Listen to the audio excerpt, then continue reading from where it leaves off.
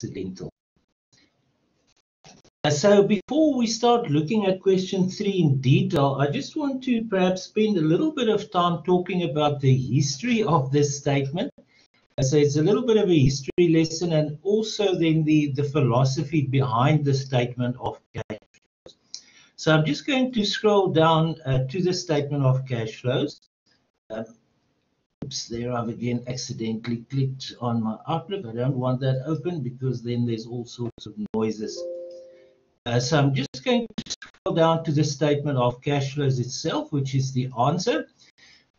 There we can see, as Mr. Bormann pointed out last, there are 4 distinct sections on the face of this statement of cash flows. The first dealing with the operating activities, right? So there we've got a section dealing with operating activities. We've got a section dealing with investing activities. We go down a little bit more. We've got a section dealing with financing activities. And then the fourth and final section is a reconciliation between our opening or beginning of the year cash and cash equivalents with the cash and cash equivalents at the end of the year. And that clearly will indicate either an increase or a decrease in our cash and cash equivalents during the course of the year.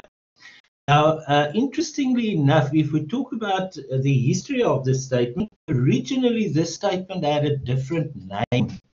It was called the Statement of Source and Application of Funds, which is quite a mouthful. So originally it was called the Statement of Source and Application of Funds, and the name was changed to the Statement of Cash Flows about 30 years ago, around about 1990. So it's been a cash flow for a long time. Anyway, why I'm just pointing out the history of this statement. Originally, the statement of source and application of funds did have this section here. We very often refer to that as the operations section. We know that overall activity deals with operating activities, but these 3 lines here, those 3 lines deal with our operations.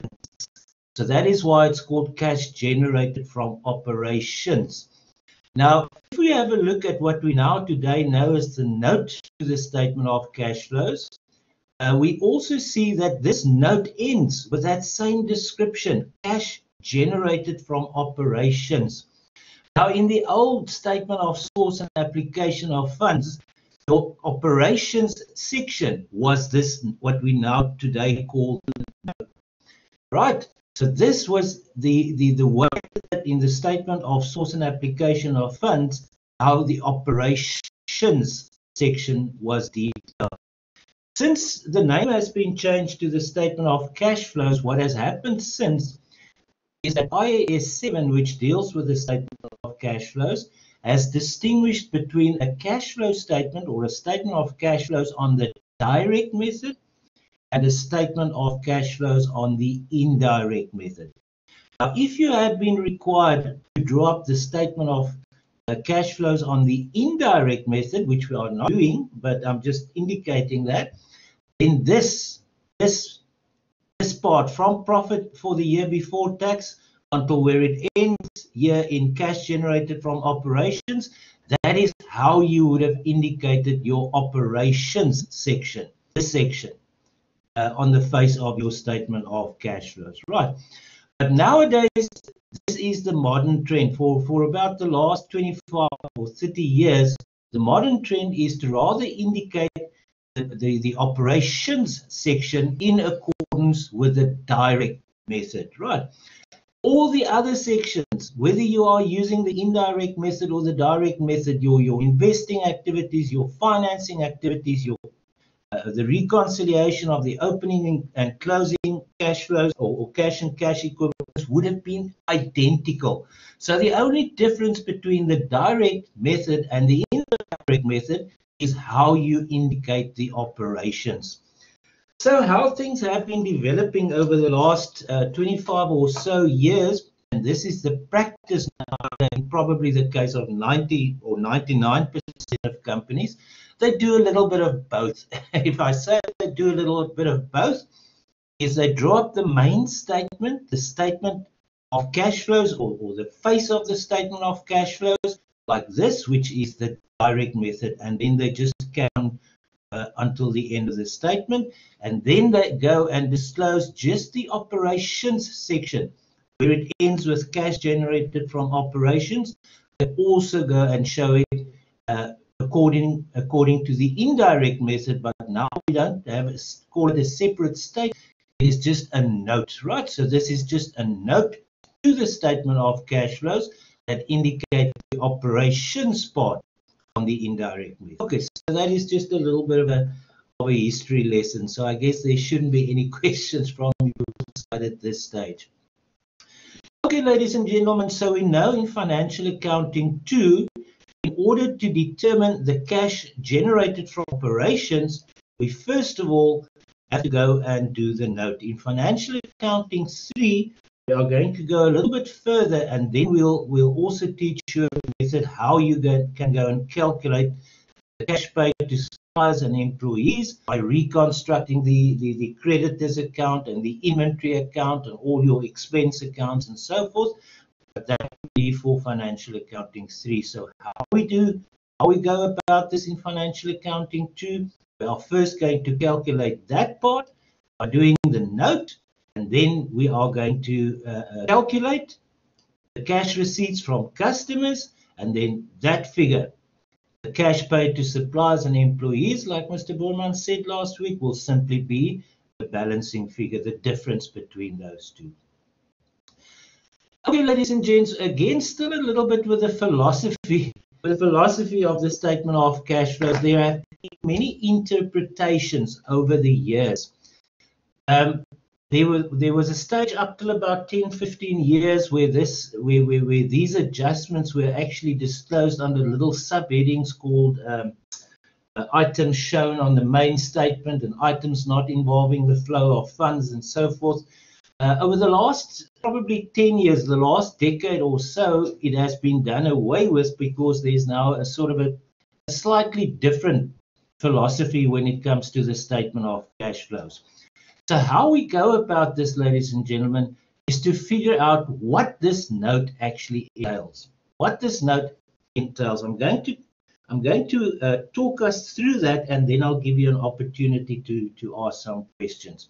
But you are most welcome to already type questions if you have any. We can see this note. It starts with profit before tax. Now we know that profit before tax is a figure and a description that we find on the face of our statement of comprehensive income. You all agree with that? Perhaps you can just say, thanks, Sitembele. You can just say yes or no. You agree? Profit before tax comes from the face of our statement of comprehensive income. Yes or no? Yes, thank you, Sitembele. Thank you, Mzamasi.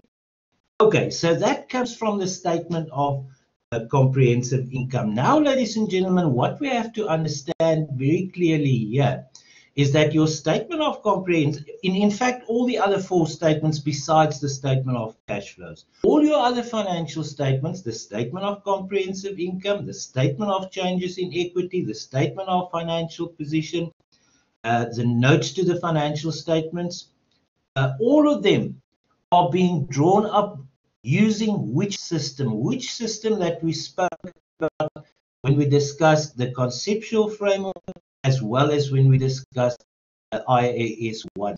Those four statements, they use which system to draw up financial statements? What do we call that system?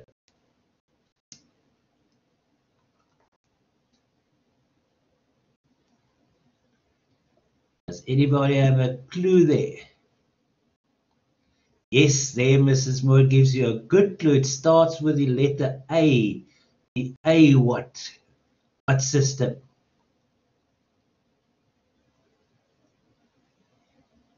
Looks like some of you may have forgotten. The accrual system. ACCRUAL. Accrual. Thank you, Dale. Thank you, Dale. The accrual system. Now, you remember the accrual system. The definition of the accrual system is that expenses and income and liabilities and so forth, they get recognized when the item, that element, complies with the definition and the recognition criteria. But we also said that there's an easier way to describe it.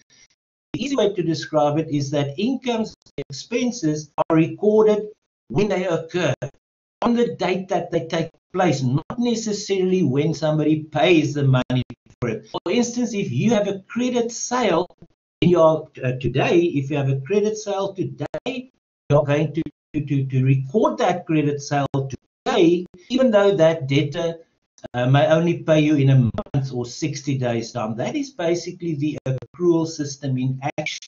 The fact that you are crediting your sales account today and you are debiting debtors means you are accruing debt. Right? The fact that you are debiting debtors means you are accruing the debt. Right? So the fact that I want to point out here is that that figure, let's go back to my word, that's the profit for the year before tax, or just profit before tax if you wish, that comes from the statement of comprehensive income, and that has been drawn up using the accrual system. So clearly, ladies and gents, that cannot represent a flow of cash. We have to go and convert that to a flow of cash. Now, in the process of converting it to a flow of cash, there are basically two overall steps. And here, I guess it's a good time for you to make a few notes.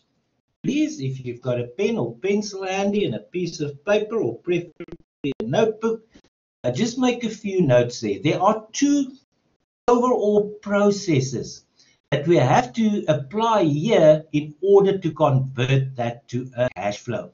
Now, ladies and gentlemen, we don't only want to convert it to a cash flow, we want to convert it to a very specific kind of cash flow, namely that we want to convert it to something called cash generated from operations, which means, ladies and gentlemen, two things. First of all, now it's going to be a cash flow, right? So we've got to convert it to cash. Secondly, it must only deal with items that relate to our operations.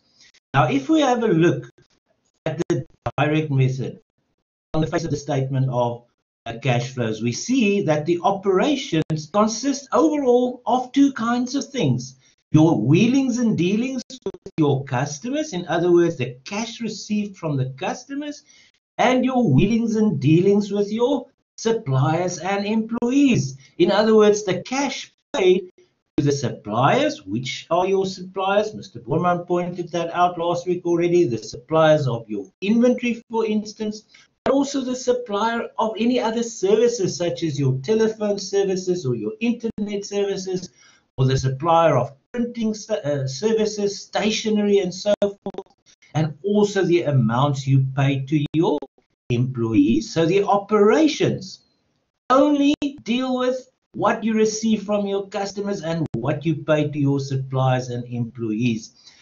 So if we go back to this note, we should now understand that included in this profit before tax, for the year, could be items that deal with so-called other operating activities, items such as interest, expense. These are the cash flows. We'll talk about the difference between cash flows and expenses and incomes just now. So those items, the interest paid, the interest received, the dividends paid, the income tax paid, please just maybe add there. There's not one in this case.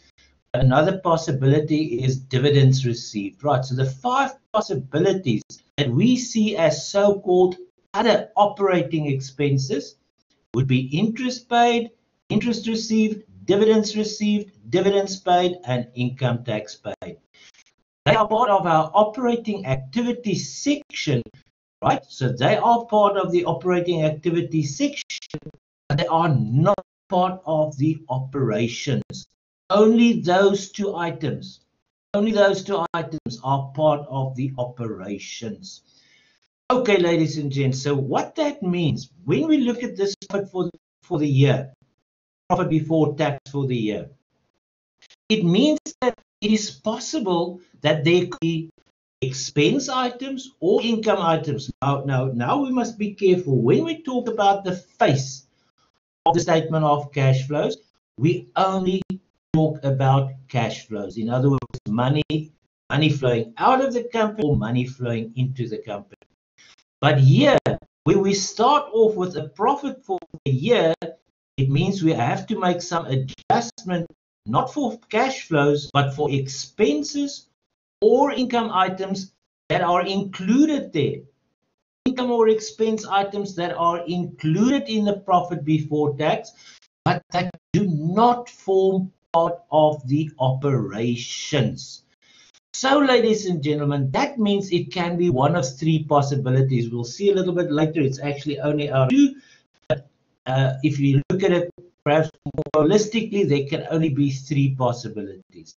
The three possibilities is that there could be incomes or expenses like these. These are the cash flow related, the cash flows related to those expenses and income that do not form part of the operations, but they are included in your profit. Or, ladies and gentlemen, it could be income or expense items that are part of your investing activities. So clearly that cannot be part of your operations either. Or the third possibility is that it could include income or expenses that deal with your financing activities. I can give you a little secret here. There will normally be no financing activity, income or expenses in your profit before tax, right? So what we are basically going to be focusing on is eliminating expenses and income that relate to these items, and income and expenses that relate to investing activities. Okay, ladies and gents. So that is the introduction. That is the philosophy behind it. Now, perhaps we can just complete the philosophy here. So the first kind of adjustment that we are going to make when we start with the profit before tax, we are going to take out any expense or any income that does not relate to operations, right? Let me maybe just repeat that. I know that you can listen to the recording again and again and again, but I'm just going to say that once more. So your first kind of adjustment is to take, when you start with a profit before tax for the year, is to take out any income or any expense that does not relate to the operations, right? Now I'm going to ask you my first trick question of the day, ladies and gentlemen, because I'm always interested to hear your opinions. Once you have taken out those income and expense items that do not relate to your operations, are you then, once you've done that, have you already converted it to a cash flow, or is it still a profit or loss at that stage? Once you've taken out items that do not relate to operations, have you now, you can just type yes or no, have you then already converted it to a cash flow? Yes or no?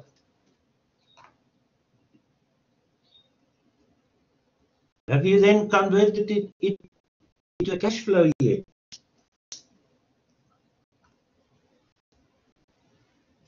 Nobody wants to stick their neck out on this one. Thank you, Dale. You are 100% correct. You haven't converted it. Thank you, Sitimbela.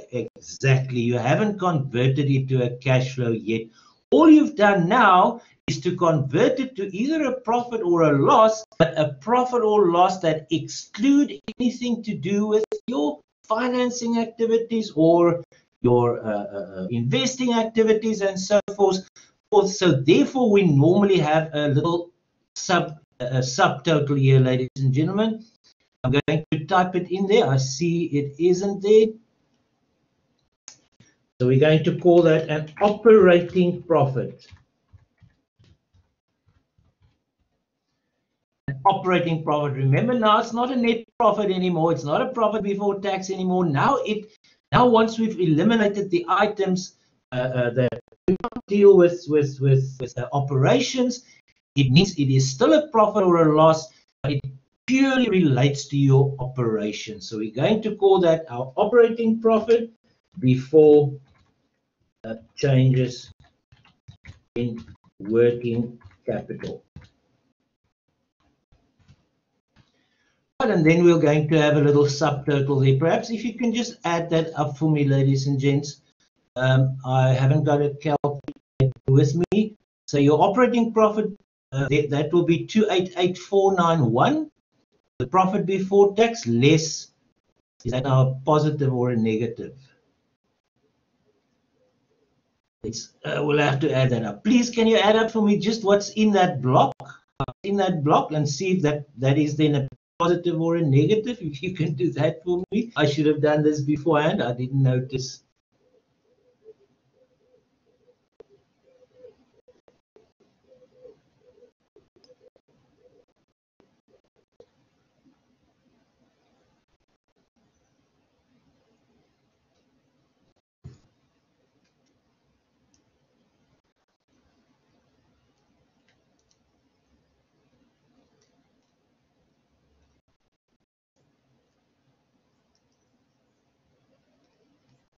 I'm going to cheat a little bit here. I'm going to work from the bottom upwards. So 343,080. I found a calculator now at last. Plus 24720. 367,800.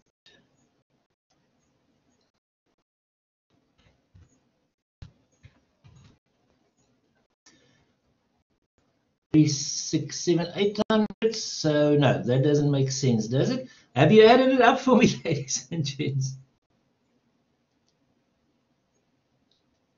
I'll just have to add it all up. So it is 54,000 minus 35,000 minus 6225 plus 68134 minus 1,600. That gives us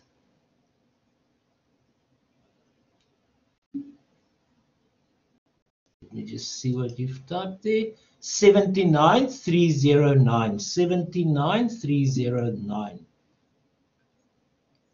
79,309.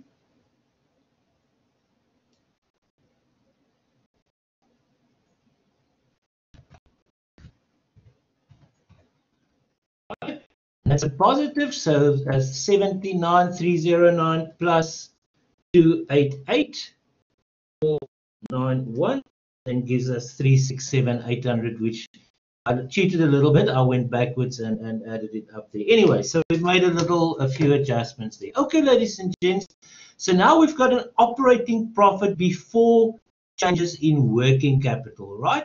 So that means we've eliminated any income and any expense that does not relate to operations. So we're still sitting with a profit, or if that had been a negative, we would have been sitting with a loss, operating loss. But now, ladies and gentlemen, we've got to still go and convert it. We've still got to go and convert it to a cash flow. So what we have to do now we have to go and eliminate the effects of the accrual system, right? Because we've drawn up the financial statements, the other financial statements on the accrual system. So now we've got to go and eliminate the effect of the accrual system. So if we are going to eliminate the effect of the accrual system, ladies and gentlemen, we are only talking about the operations. So we are only talking about items that are included in our dealings with the customers, and we are talking about the items that we are dealing with in terms of our suppliers and employees. So there can only be three kinds of assets that would have increased or decreased from the beginning of the year as a result of the accrual system. What are those three items? There are various names you can call it. But what are the three items? The three assets or liabilities are all current assets or current liabilities where we accrue sales to customers on, or where we accrue purchases from our suppliers and employees. What are those three? What are those three? You can type them for me there.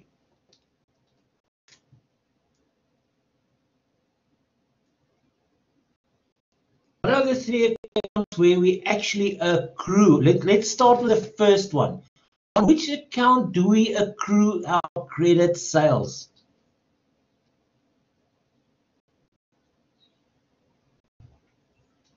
On which account do we accrue our credit sales? It is our debtors account, right? Our debtors account. That is where. Thank you, thank you. Also, Anil, Anwar. Trade receivables or debtors control are all correct. Correct. That is where we accrue it on. So that means in order to go and convert that operating profit to a cash flow, it means we'll have to go and eliminate the accrual system on that. Where, on which account? Let's assume we are using the perpetual inventory account. On which account do we record the movements of our inventory? If you can type that for me as well. On which account do we record the movement of inventory? That is actually a giveaway. On which account? The inventory account, right? The inventory account. And then on which account do we accrue the credit purchases? Thank you, Jose. The inventory account. And on which account do we accrue our credit purchases?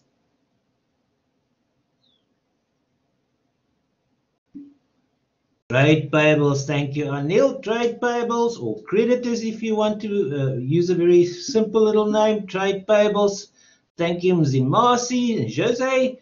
All of you are correct, right? So that is where the accruals take place. So, ladies and gentlemen, in order to go and convert, let me just go to that note again. In order to convert this figure, the operating profit, before changes in working capital to convert that profit into a cash flow, we will have to see by how much our inventories, our trade and other receivables, and our trade and other payables have either decreased or increased during the course of the year, because that would indicate, or that would represent, an increase in the accrual or a decrease in the accrual of either inventory or debtors or creditors. Okay. Anyway, so that is basically the philosophy and the idea and the theory behind this statement, and a little bit of history thrown in there. Okay, so now let's actually start with the question itself. So we're going to go have a look what is required of us. I don't think there will be any surprises. Required section states simply we must drop the statement of cash flows for the year ended 30th of September 2020. So there we've got very good and very handy information. We see that the financial year end of this company is the 30th of September. So we've got to draw up that statement of cash flow. Secondly, we've got to draw up the note to reconcile the net profit before tax with cash generated from operations. In other words, that note, which basically is similar to the operations part if you had been doing it on the indirect method. Okay, so there we know we've got to convert a figure that has been calculated on the accrual system. We've got to eliminate anything that's included in there that doesn't deal with operations. And then lastly, we've got to convert to a flow of cash. Okay, ladies and gents, so now let's go and have a look. What do they provide us? And we see there's actually a lot of information here. There's a statement of financial position. We see that this company owns property, they've got equipment, they provide us with the cost of the equipment, as well as the accumulated depreciation on the equipment. They provide us with vehicles, or the company owns vehicles, and they provide us with a cost account, as well as the accumulated depreciation account for vehicles. We also see that the company has some investments, financial assets.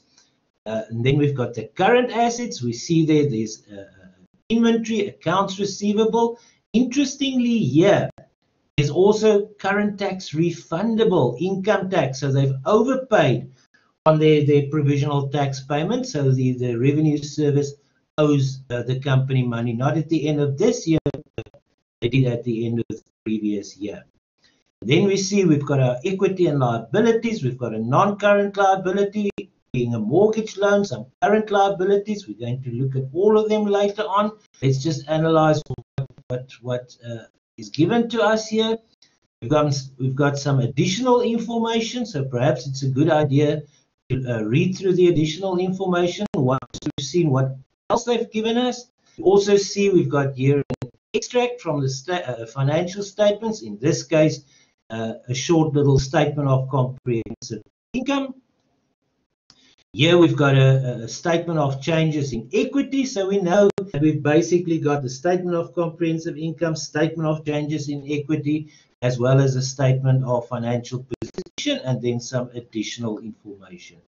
So let's just go and read through the additional information so that we can form a picture of what is going to be coming up for us. First of all, they say on the 31st of May 2020, 250,000 preference shares were issued at 55 cents per share. Share issue expenses of 1,150 rands were paid. Now, ladies and gents, what I always suggest, especially if you are doing a written exam, if there's a lot of additional information, sometimes you may have 10 or 12 paragraphs. It is handy to perhaps go and indicate here already what kind of an activity does that relate to. I'll tell you why. The reason is you don't always have, in fact, you very seldom have time to spare or time to waste when it comes to any financial formal. So you don't want to go and read all 12 or how many paragraphs there are. You don't want to go and read them 4 or 5 times over and over. You want to read them once, okay? So it might be a good idea to indicate here with either an O or an I or an F, whether this is a financing activity, an operating activity, or an investing activity. So what would you say there? Would you say that's an F, an O, or an I? If you can type that for me, please. F, O, or I?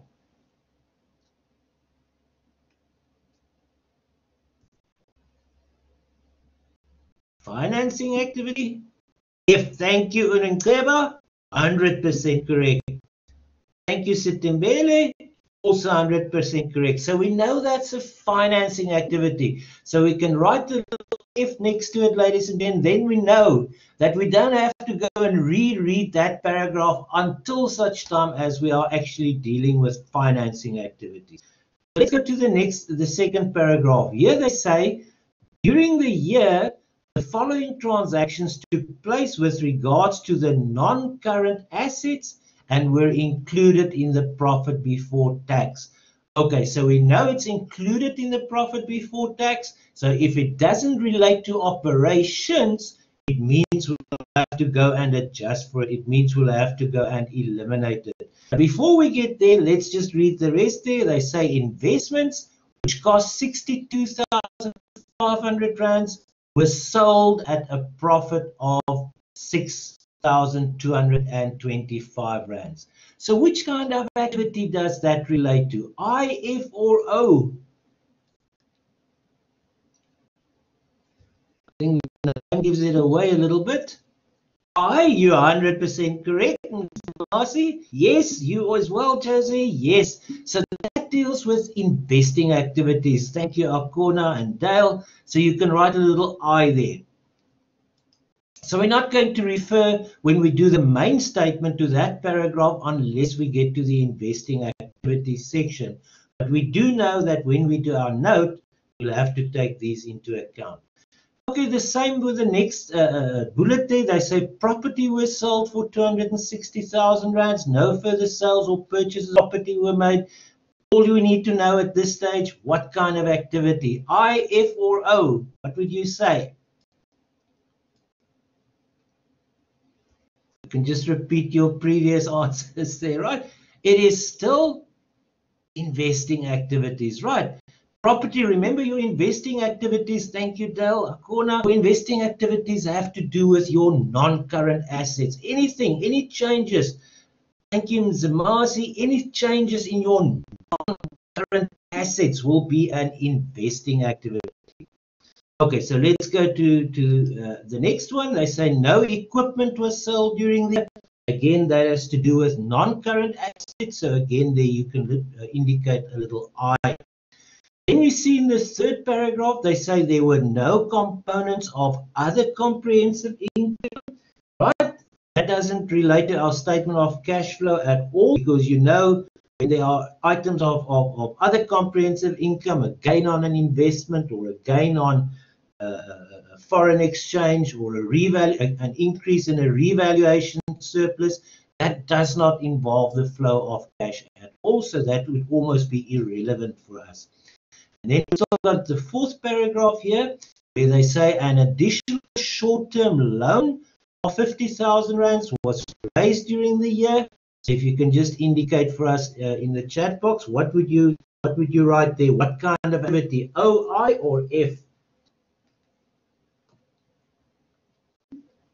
F, thank you, Sitemela. So that, thank you, Mzimasi, Akona, Jose, Mrs. Moore, thank you. So that deals with financing activities, right? So we're not going to look at that paragraph again until such time as we actually reach the financing activities part of our statement of cash flows. Okay, so now let's go and find the information for our profit before tax. Or that whole note, the cash flows note. Ladies and gents, I know I've said this quite a few times before. When you encounter a new financial statement or a new note, the best place to start is to first go and memorize the structure, right? Memorize the structure of the note, or memorize the structure of that financial statement first.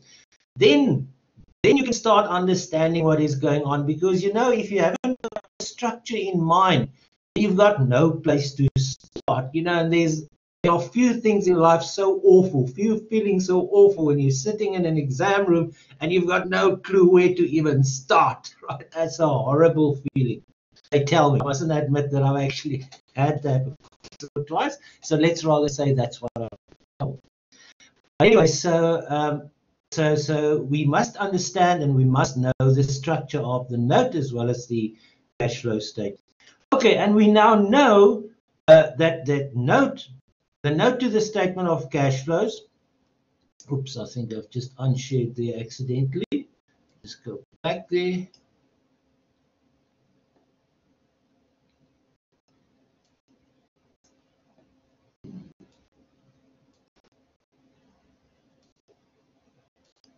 Now you should see it again.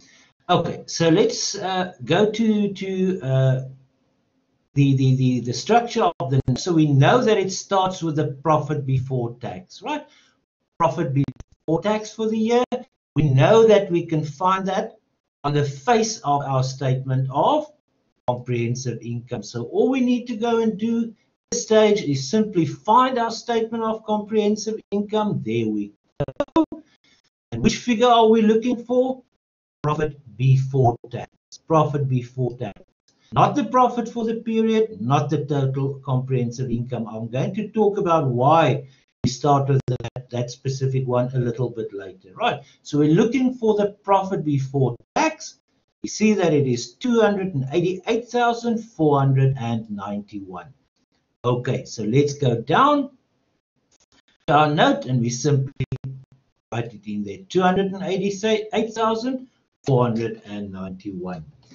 Now, ladies and gentlemen, what we've got to do now we've got to convert that profit before tax, we've got to convert to an operating profit. In other words, a profit that only deals with operations, which means we will have to go and now eliminate or take out or adjust for any item that does not relate, any income or any expense that does not relate to operations, right? So that means we now have to go to our statement of comprehensive income, because there we might find some income and expenses, and we also have to go and look at our notes, not the notes, our additional information, those paragraphs there. So we'll have to look at that. Maybe let's start with our our statement of comprehensive income. Now I'm again going to ask you a few little questions, ladies and gentlemen. You just need to ask or answer yes or no. We see that we've got revenue from sales. Revenue from sales, right? Is that part of operations? You can just type for me yes or no. Revenue from sales, is that part of operations? In other words, does that have to do with your dealings with your customers or your suppliers? Yes, clearly it is. Thank you, Dale. Thank you, Mzimasi, Anil, Jose, Akona. Yes, it has to do with your day-to-day trading activities. It has to do with your dealings with your customers. So clearly that is part of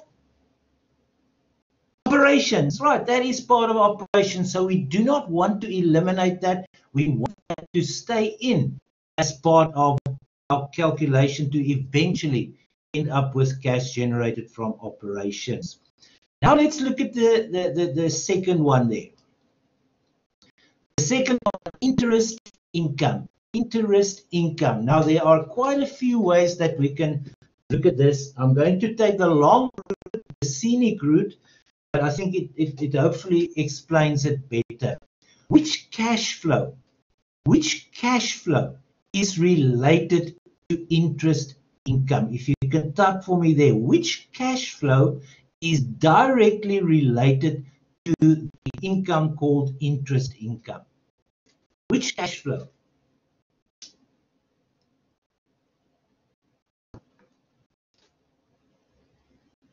Which cash flow is directly related to interest income? It will be interest received, right? So if you have an income called interest income, if you have actually received the money during the course of the year, that will be your interest received. Now, ladies and gentlemen, that interest received, when we look at the face of our statement of comprehensive statement of cash flows, we said earlier that there are 5 categories of so-called other operating activities that are not part of your operations. Let's go through that whole list again. Remember, there are only 4 in this question, but I said that there's a 5th one. So let's just recap. So there are 5 kinds of cash flows that form part of your overall operating activities, but they are not part of the operations, right? They are not part of the operations. Those 5 were, let's start maybe with interest received, or interest paid, or dividends received, or dividends paid, or income tax paid. So clearly interest received, the cash flow of interest received is related to the income that we refer to as interest income. So that interest income, ladies and gentlemen, if I can just find it again, that interest income there, is that part of operations? Yes or no? You can type for me there, please. Is it part of operations?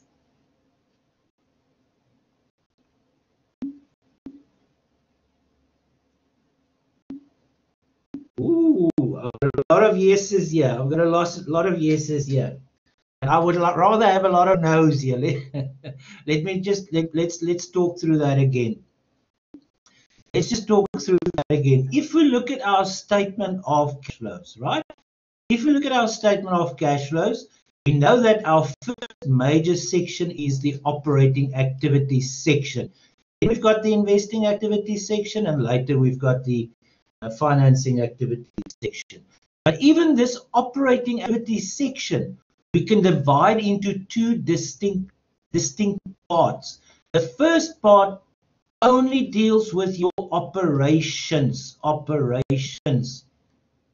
Maybe I must just highlight it. Right, so that deals with your operations. And the only 2 items, if we are using the direct method, that has an effect on your operations are your dealings with customers and your dealings with suppliers and employees. Right, that is the only ones that affect your operations. And this is the figure cash generated from operations that we are now attempting to calculate.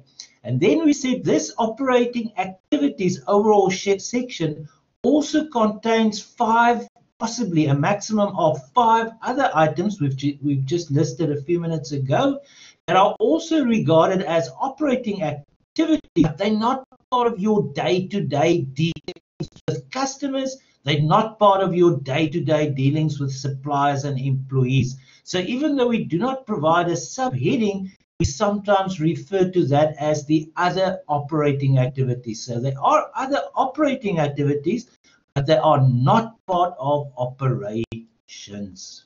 So now, are there any different answers? Jose asked there, why no? Now hopefully you know why no. Right? They have already explained it perfectly there. Right. Thank you, Jose. Okay, so it is part of the operating activities section, but you must remember our note ends with a description cash generated from operations. So that is what we are targeting. That is where we are working towards. So any item that is not part of the operations, we want to go and eliminate. And we know that the interest income, we can see it in front of us here. If we can just go back to we know that the interest income is part of our statement of comprehensive income. So it is part of profit before tax, right? It is already included in profit before tax, but it is not part of operations. So therefore, we want to go and eliminate it. So let's go and eliminate it. We see that the income was 1,600. Now we've got to ask ourselves a few questions, ladies and gentlemen. When it comes to that 1,600, I'm going to ask you to again type for me yes or no. I know we've already answered some of these questions. That 1,600, is it already included in profit before tax?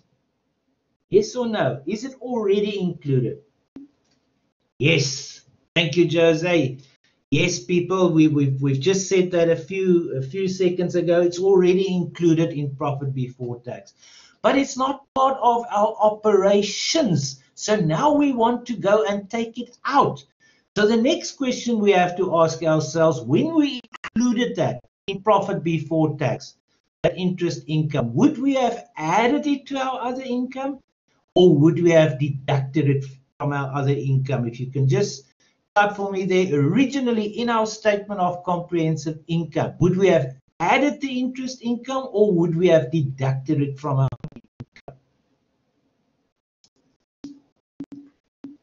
Added, Dale. Thank you, Mr. Marcy. Thank you, Jose. Yes, you would have added it. Thank you, Akona. You would have added that in our statement of comprehensive income. But now we want to take it out of that profit for the year, the profit before tax figure. So if we want to take it out, what do we have to do now?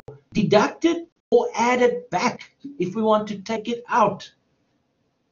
Yes, it's already been added in arriving at profit before tax, and now we want to take it out. It means we have to go and deduct it, right? We have to go and deduct it. Thank you, Mr. Marcy.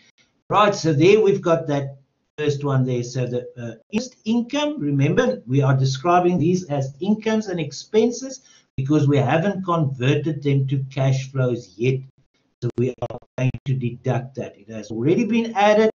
It's already been added and included in profit before tax, but because it's not part of operations, it means we want to go and eliminate it. So we're going to deduct it from our profit before tax. Okay, ladies and gents, let's go back to our statement of comprehensive income. The next one, on the face of our statement of comprehensive income, we've got a line item called other income because they haven't provided us with a profit before tax note. They also give us the nature of those items. So let's look at this one, profit on sale of investment. Profit on sale of investment, we've also seen all of these details there. They were also included in paragraph 2. Doesn't matter. We can first work through our statement of comprehensive income, and then we can look whether we missed anything by looking at the additional information. So that profit on the sale of investment, the first question we've got to ask ourselves, ladies and gents, if you can again type yes or no for me, is that part of operations? Yes or no? No, thank you, Jose. No, Mzimasi. Thank you. Right, you are all correct. In fact, it isn't even part of operating activities. It is part of what kind of activity? Profit on sale of investment. As soon as you hear investment, then you know it's a non-current asset. So that will be part of what kind of activity? You can type for me just the letter F or O.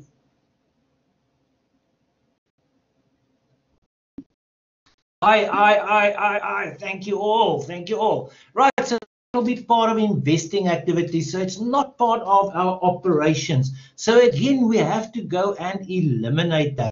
We have to go and eliminate that. So that's 6,205. We will go and indicate as an adjustment to our profit before tax. There we've got it. Profit on sale of investment. I don't know why it's so high. Let me see if it down. There we go. So profit on sale of investment, 6,225. Now again, we've got to go through the motion, ladies and gentlemen. That profit, that profit on the sale of investments. Let me maybe scroll up to our statement of comprehensive income so that you can see it. Has it been included already in determining profit before tax? Yes or no? Has it been included already? Yes, thank you, Jose. Thank you, Mzimasi. Yes, it has already been included, right? It has already been included, but now we see it is not part of our operations because it has nothing to do with our day-to-day dealings and wheelings with our customers or our suppliers. It has to do with our investing activities. So that means we have to go and eliminate it. So let's go and down to our note again. There we go. So now we've got to ask the second questions for ourselves. In determining the profit before tax, would we have added that profit on sale of investment to our income, or would we have deducted it in arriving at profit before tax? Add or deducted initially? On the face of our statement of comprehensive, added. Thank you. We would have added it, right? But now we want to take it out, right? We want to get rid of that figure out of the profit. So if we want to get rid of that figure, what do we have to do now? Add it again, or now go and deduct it? Right? Now we've got to go and deduct it, right? Because we want to take its effect out. We want to take its effect out. So far, good. There we go. Thank you all. So let's go back to our statement of comprehensive income. There we go. Let's have a look at our next item. Profit on sale of property. Profit on sale of property. So now we've got to ask ourselves, ladies and gentlemen, is that part of operations? Yes or no? Is that part of our dealings with our customers and suppliers? No, sir. Thank you, Mrs. Morsi. All correct. Like Mrs. Moore said, you are 100% correct. In fact, you know that is part of what kind of activity? You probably are ready already to type that. What kind of activity would that represent if it has to do with our non-current assets? It has to do with our investing activities. Thank you, Nkobile, Kona, Mzimasi. Thanks, Ms. Moore, for confirming. So that has to do with our investing activities. So again, we've got to eliminate that. We've got to go and adjust for that. So we see that the profit on sale of property was 35,000 rands. So let's navigate down to our note. That's too far. So that is 35,000 rands. We have to go and adjust for. Now we've got to ask ourselves again, like we did before, when we drew up this statement of comprehensive income, would we have added the profit on sale of property to our other incomes, or would we have deducted it originally in our statement of comprehensive income? added or deducted? Added. Thank you, Jose. Thank you, Akona. Thank you, Nkobile. Right, so we would have added that. Now we want to get rid of its effect. We want to take it out. So if we want to take it out, what do we have to do in this note? Do we have to add it again? Or do we now go and deduct it? There we go. Thank you, Jose. So now we have to go and deduct it. Right. So there we have another adjustment to our profit before tax, because we are trying to first of all, initially reach an operating profit, something that is not a cash flow yet. It's still a profit or a loss, but it only and purely and merely relates to the operations. So now let's go back again to our statement of comprehensive income. Now a few trick questions, ladies and gents. I'm going to ask you a few trick questions, just for fun, just for fun. The next item there, cost of sales. Cost of sales. Does that relate to operations? Yes or no? Trick question number 2 for the day. Yes, Mzimasi. Yes, Jose, you are on fire. You're on fire. Yes, that has to do with our inventory and either the acquisition of the inventory from our suppliers, or in this case where it's cost of sales, it will be the procurement or the cost of the items that you sold, not the procurement. Sorry, that was the sales. So this will be the cost of the items that you sold to your customers. So it has to do with your dealings with your customer. Let's go to another little trick questions. We've done that. Operating expenses. Operating expenses. Would that be part of your operations? Trick question number 3. Yes or no?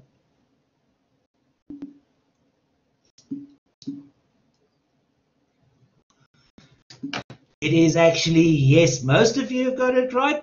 The reason for that, ladies and gentlemen, operating expenses basically represent the suppliers, or your payments to suppliers of services other than your inventory, right? The cost of sales would represent the inventory, but the operating expenses would be your telephone, the amounts you pay for your telephone or for your internet service, or for printing, or for stationery, and even your salaries and wages, right? Your salaries, your payroll, your overheads. There you go, Dale. Exactly. So that is still to do with your operations. So that will be amounts expensed on the suppliers of items other than inventory, right? Like we said, telephone services and so forth. So that's still part of your operations, so you do not want to eliminate it.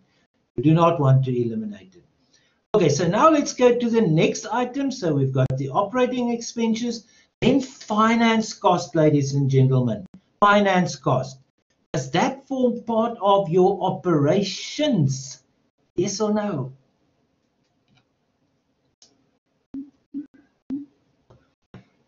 Thank you, Mzimasi. Thank you, Nkobile. Okay, so it doesn't form part of our operations. We have seen, perhaps we can just look at our main statement again. We have seen that when it comes to the face of our statement of cash flow, that part deals with operations, but the expense, which is finance cost, is very closely related to this cash flow. Finance cost expense is very closely related to that cash flow, which is interest paid, and we see that it's not part of the operations, even though it's part of our overall operating activities. It's not part of operations. So you are correct. So that means we'll have to go and eliminate it. So let's go back to our statement of comprehensive income. We see the finance cost was an amount of 68,134 rand. So let's go back to our not the main statement, to our note. So here we see in our note, where is it? Interest expense, 68,134 rands. In the second question, we've answered the first one, that it's not part of operations, so we need to go and adjust for it. The second question we have to ask ourselves now, in calculating profit before tax, on the face of your statement of comprehensive income, you have added the interest expense or the finance cost, or did you deduct the finance cost to arrive at profit before tax? Add or deduct originally in your statement of comprehensive income.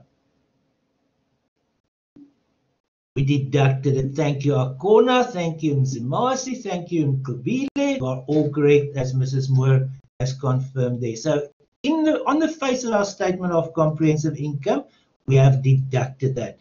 Now we want to get rid of it. We want to eliminate it. We want to take it out. So what do we have to do now? Do we have to deduct it again, or do we now have to add it back? Deduct or add back? Thank you, Mzimasi. Thank you, Nkubile. Yes, thank you. Now we've got to add it back. Remember, we want to get rid of the effect thereof. So now we have to add it back. Right, ladies and gents, that is exactly what we've done there. So we've added that back. So we've covered that one, we've covered that one, we've covered that one. Let's see if there's anything else. So we'll go back to our statement of comprehensive income. Let's see what else we have there. Let's see what else we have there. We've covered that. That gives us the profit before tax.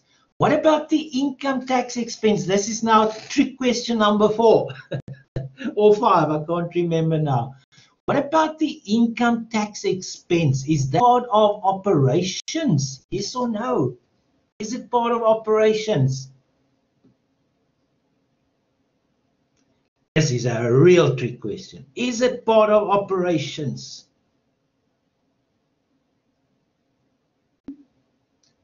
Quite correct, Lorenzo. Correct, Lorenzo. It's not part of operations. It's not part of operations, right? Let's have a look. When we look at the main face of our statement of cash flows, we see that the cash flow that is closely related to the income tax expense is something we call the income tax paid, right? And that is not part of operations, right? It is part of the overall operating activities. It is part of the so-called other operating activities, so it's not part of operations. So therefore, ladies and gentlemen, now trick question, biggest trick question so far. Should we go and adjust for it? Yes or no? Should we now go and adjust for it in our note? Who says yes and who says no?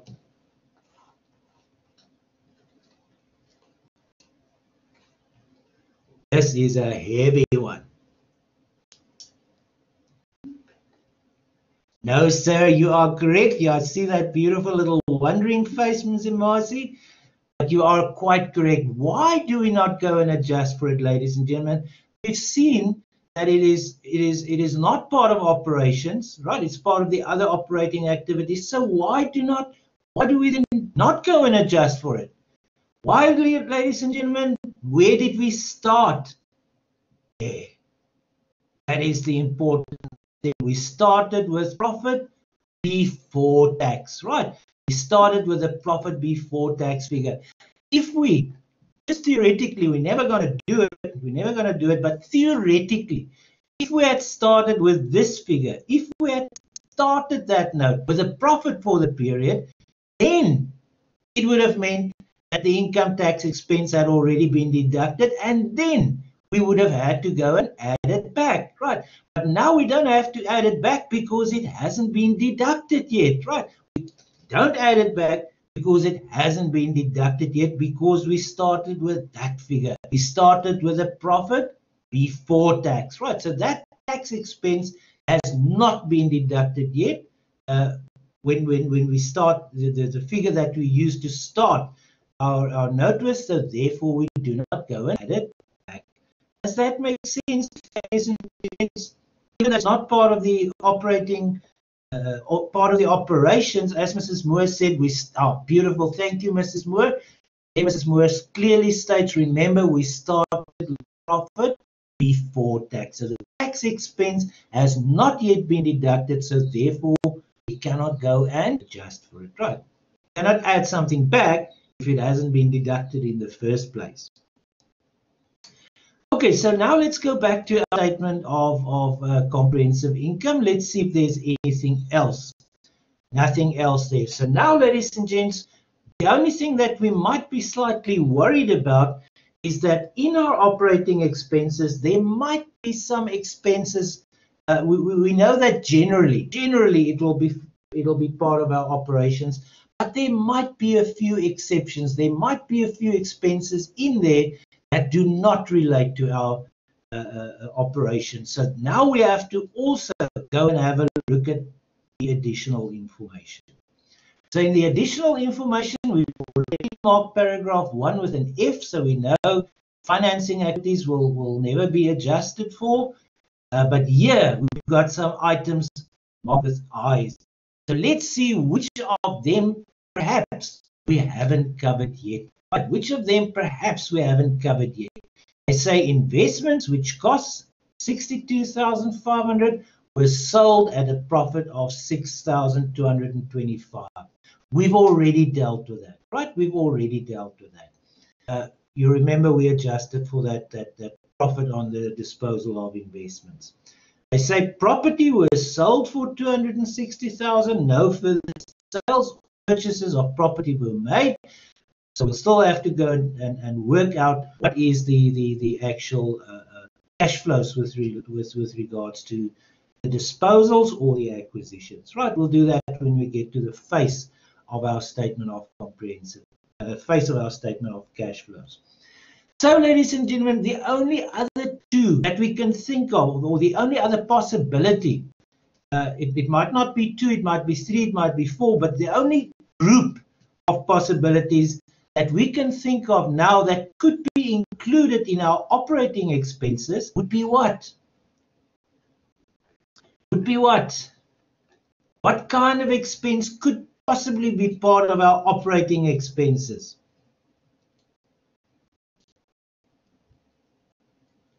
That you do not disclose separately on the face of your statement of comprehensive income. It'll only be disclosed in the notes.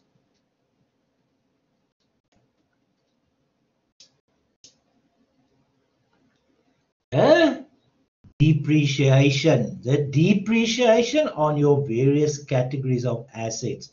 Now, ladies and gentlemen, we know that is the one that we haven't dealt with yet. Now we've got a little bit of a problem. Let's see. Do they tell us what the depreciation expense is? Let me start from the top. Here we've got the equipment at cost, the equipment accumulated depreciation, and the same with vehicles. So it's unlikely that we'll find anything to do with depreciation on the face of our statement of financial position. So here, do they tell us anywhere what the depreciation was? Nope, I don't see it either. Do they tell us here anywhere what the depreciation was? Or there? Do you see anywhere in this question what the depreciation is, ladies and gents? If you can just type for me yes or no, because if you say yes, it is there, then I'm going to make a lot of unnecessary calculations. If it's not there, then we are going to make a lot of necessary calculations. Richard, so nowhere do they tell us what the depreciation is. Right, ladies and gentlemen, that means we are going to have to calculate for ourselves what the depreciation expense on each of those categories for the year were. Right, so we'll have to go and calculate it. Now, ladies and gents, when it comes to the statement of cash flow, we employ a little technique. A technique we're going to use it and reuse it and reuse it to calculate especially cash flows. But very often you also have to use this technique to calculate expenses like the way we are going to do now, even though it's mostly to calculate your cash flows, right? So, ladies and gentlemen, that technique we call reconstruction, the reconstruction of your ledger accounts. So the reconstruction of your ledger accounts. So the reconstruction means you are going to basically, in summary, construct what your ledger account would have looked like during the course of the year. So let us start with the various, or the first category of non-current asset. What is the first category? Property, but we see the property does not have accumulated depreciation. It's only the second and the third categories. So let's go and have a look. In the case of our equipment, we've got two ledger accounts, right? We've got two ledger accounts, one containing the cost of the asset, one containing the accumulated depreciation on the asset. So now we'll have to go and reconstruct it. So let's go and reconstruct perhaps the cost one first, and then the accumulated depreciation. For this particular note, we only need to reconstruct the accumulated depreciation in actual fact. Eventually, when we do the face of the statement of cash flow, we'll have to go and reconstruct the cost account as well, and possibly also the asset disposal account. So now let's just focus on this account. Equipment cost, right? Equipment cost. So what was the opening balance on that account? Now we must go and have a look at last year's column, right? So the opening balance was 20,000 rands. Would that opening balance be a debit or a credit balance? If you can type for me there, please. The opening balance on the cost of the asset, a debit or a credit? Thank you, Dale. That will be a debit balance, right? And the same with the opening balance next year. Thank you, Mzimasi. Thank you, Akona. The same would be the situation at the beginning of the following year. As Mrs. Moore says, it's an asset, therefore your opening balance will be a debit. Now let's go and reconstruct that account. So we're looking at equipment cost. Fortunately, we've already got them just as part of our working, so let me just find them. Cost, here we go. So cost. So ladies and gentlemen, we saw that on the debit side there, it had an opening balance of 200,000 rands, right?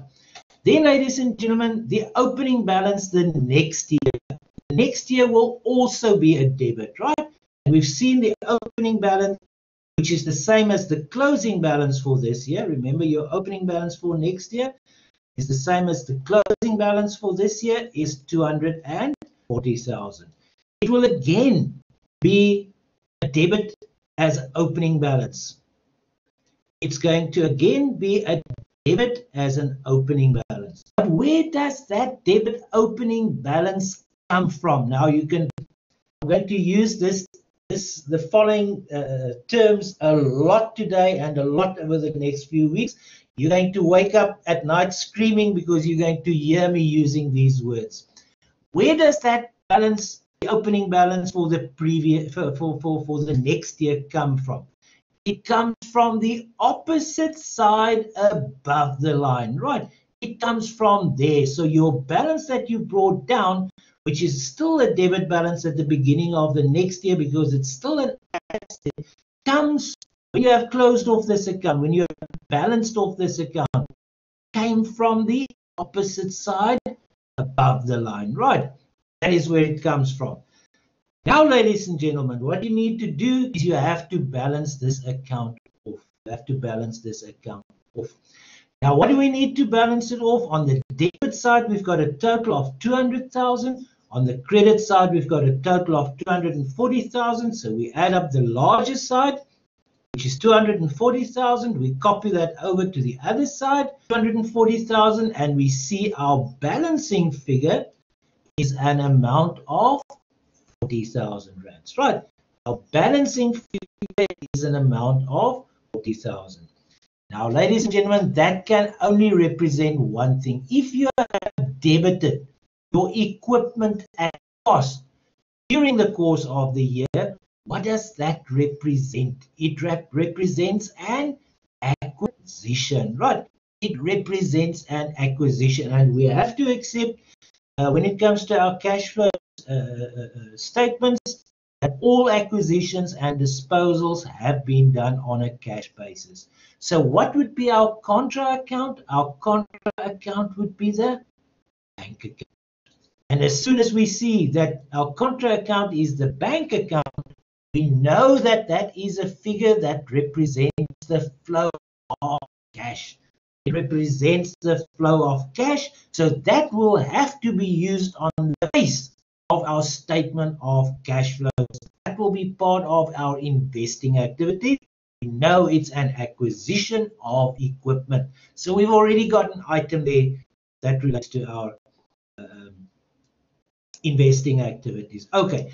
Anyway, so like I said a little bit earlier, that is basically what we will have to do to deter the acquisitions and disposals. The one that we are interested in now at this point in time is this one. The account called accumulated colon, the account called equipment. The account called equipment colon accumulated depreciation. Right. So we see at the beginning of the year. At the beginning of the year, it had a balance of 60,000. Now, if you can just type for me in the chat box there, that balance on your equipment accumulated depreciation at the beginning of the year, would that be a debit balance or a credit balance?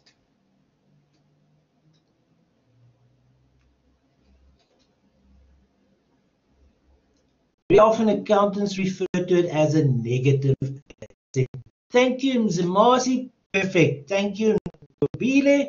Perfect. Right. So that is going to be a credit balance. It's the contra to the cost, or like I say, very often they also refer to it as a negative asset. Right. So that is going to be a credit balance. And then at the end of the year, which is the same as the beginning of the next year, it has a balance of 84,000. So at the beginning of the following year, it is again going to have a credit balance of 84,000 rands, right? So now let's go and reconstruct that account. 60,000 at the beginning, 84,000 at the end. So there we've got the account equipment, accumulated depreciation. The balance at the beginning of the year was 60,000 rands. And at the end of the year, which is the same as the beginning of the year, it still has a credit balance because it's still a negative asset to the value of 84,000. Now you can start singing along with me. That opening balance for the next year, that 84,000, where does it come from? Where does it come from? It comes from the opposite side above the line. This is now below the line. Of the line I'm talking is the total, right? The totals line. This is the new year. So you have a credit balance starting the new year. Where does that opening balance come from? It comes from the opposite side above the line, right? So you have to go and insert that there in the process of reconstructing this ledger account. Okay. So now, ladies and gentlemen, we know if we reconstruct the account, we want it to look like what it would have looked like during the course of the year. So at the end of the year, we would have gone and closed off this account or balanced off this account, I should say, balance sheet account. So we would have balanced it off. So again, we would see what is the largest side of the two. The largest side is the debit side. It adds up to 84,000. You copy that 84,000 over to the opposite side, right? 84,000. We've only got this opening balance on this account at the moment. And we see that the difference, our balancing figure, is an amount of 24,000. Right. To balance this account, we have to have a credit there of 24,000. In other words, our accumulated depreciation on equipment increased during the course of the year. Right. So, ladies and gentlemen, that can only mean one thing. If you have increased your accumulated depreciation, it means you have written off depreciation expense during the course of the year, right? So that depreciation expense of 24,000 rands would have been part of your operating cost. That would have been part of your operating cost that has been disclosed on the face of your statement of comprehensive income. But as we know, it is not part of the operations, right? It has to do with an investing activity, so it cannot have anything to do with your operations. So that means, ladies and gentlemen, we have to go and eliminate it in our note. So let's go down to our note, or upwards in this case. We go up to our note again. What is the amount? 24,000. 24,000. So we now know we have to go and eliminate that. So we've got depreciation on equipment, right? Depreciation of 24,000 rands on equipment. We'll deal with that soon. No problem, ladies and gentlemen. If you want, you can disclose them separately on this statement. You could have said there adjustments for depreciation on equipment, 24,000, and then you could have had a next line which would have said depreciation on vehicles, 30,000 rands, right? Doesn't matter, or you can combine them there.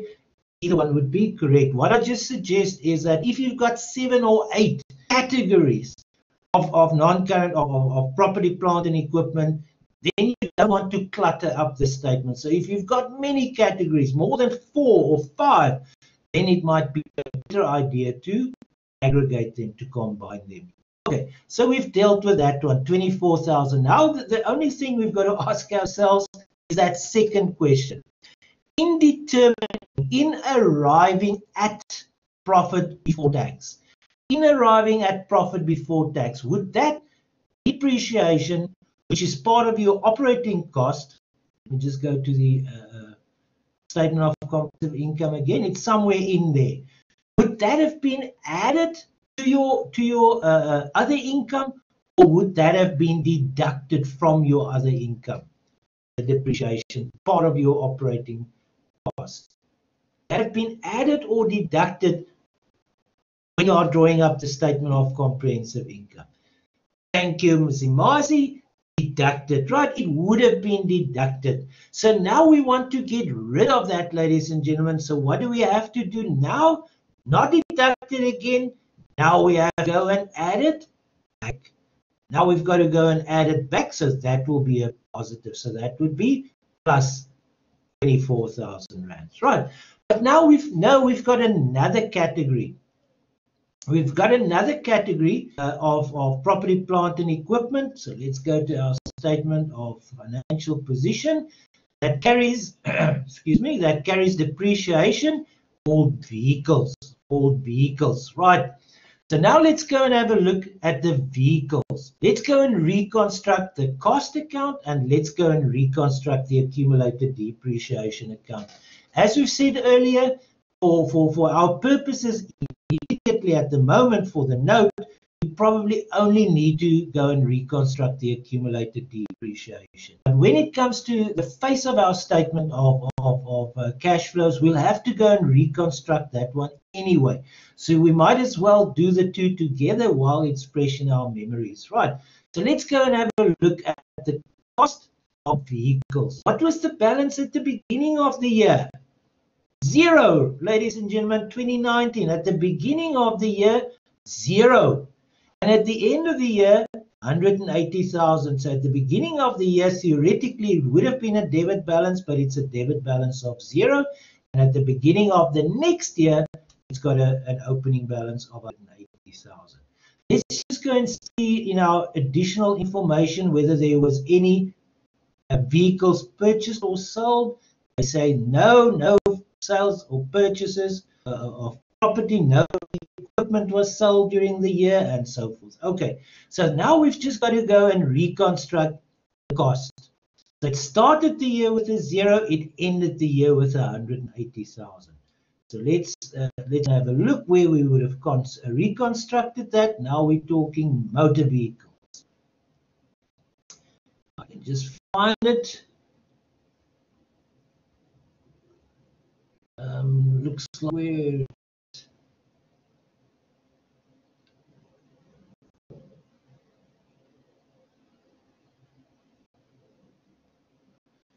okay, we haven't reconstructed it, but let us go and do that quickly. Let me just copy a little account for us here. The reason why we haven't reconstructed it is because it's actually pretty simple. Oops, no, that's not right. Pretty simple little calculation.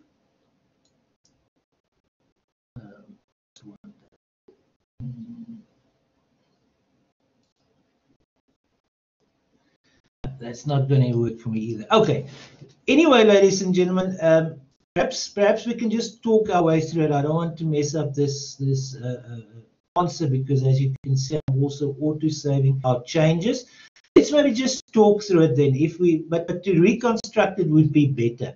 If there are no disposals during the course of the year, which they've told us, and we see that we started off with a 0 balance and we ended the year with 180,000 balance, does that mean we have acquired a new motor vehicle? Yes or no? Have we acquired a new vehicle? Yes, thank you, Nkobile. It means we have acquired a new vehicle. Thank you, Mzimasi. And to the value of what? What would the value of that acquisition be?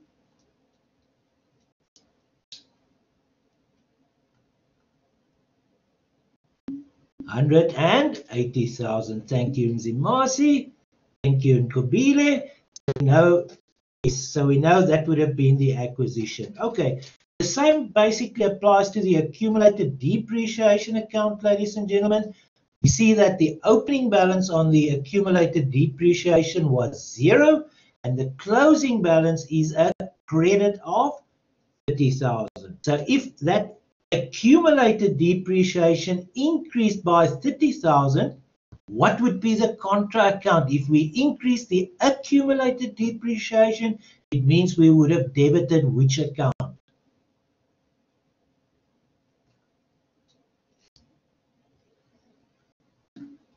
The depreciation. Thank you, Mzimasi.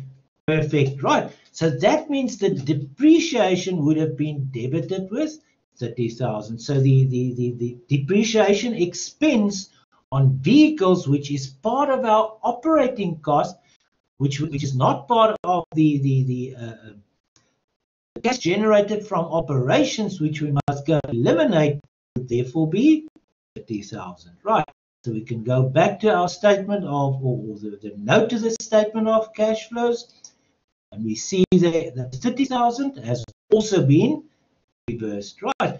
We know that in order to arrive at the profit before tax figure, that depreciation expense would have been deducted. So now to eliminate the effect thereof, it means we have to go and add it back. Right. So we go and add it back. Okay, ladies and gentlemen. Now we've covered all possibilities, so now we can simply go and see what is the operating profit. Remember, we haven't converted it into a cash flow yet. It is still a profit, but it is a profit that only relates to our operations. So how do we do that, ladies and gents? We take our profit for the year, we add up all our positives, we deduct all our negatives, and then that gives us the operating profit before changes in working capital. The changes in working capital, ladies and gentlemen, we're going to discuss just now. Changes in working capital, the adjustment is now to convert the profit into a cash flow. So now we're going to take the profit, which is only with regards to our operations, we're going to convert it into a cash flow by eliminating the effects of the accrual system. Right. So now let's go and see where would we have accrued our sales and our purchases and our inventory transactions.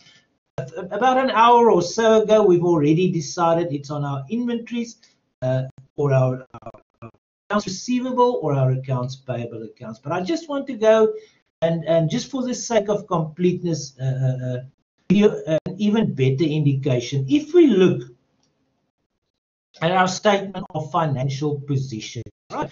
If we look at our statement of financial position, I'm going to give you an indication now of which are the items that deal with your operations. What do we just call that little subtotal? Changes in working capital. So what is meant by your working capital? Ladies and gentlemen, this is an interesting little term. I guess it's a good idea for you to make a note of it. What is meant by the term working capital? The reason is you're going to encounter it in Financial Accounting 3 again.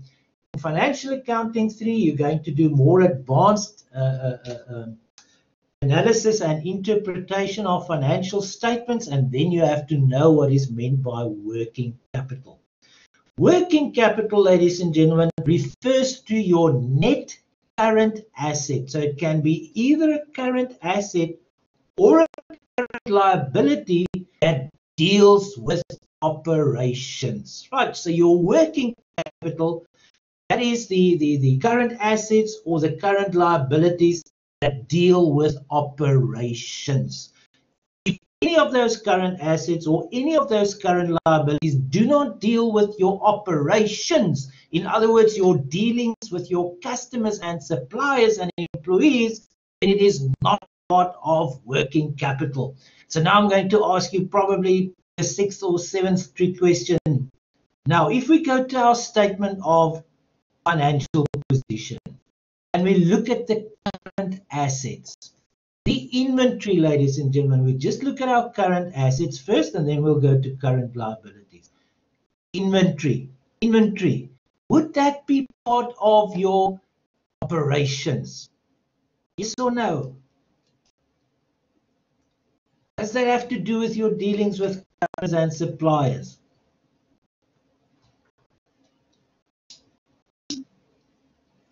Yes, Dale, 100% correct. Right, so therefore, yes, Nzimasi, 100% correct.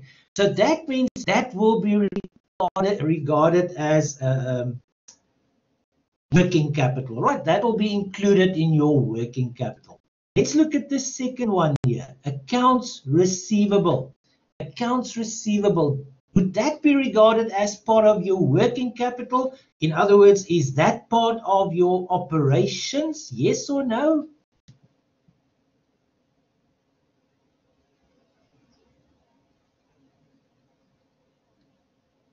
Would you say yes or no? Is that part of your operations? In other words, would that be regarded as part of your working capital? That could change and affect your operations. And the answer is yes. Thank you, Mzimasi. Yes, and you are a beautiful little face wondering, but you are 100% correct. Right, that is also part of working capital, so that does have an effect on your operations.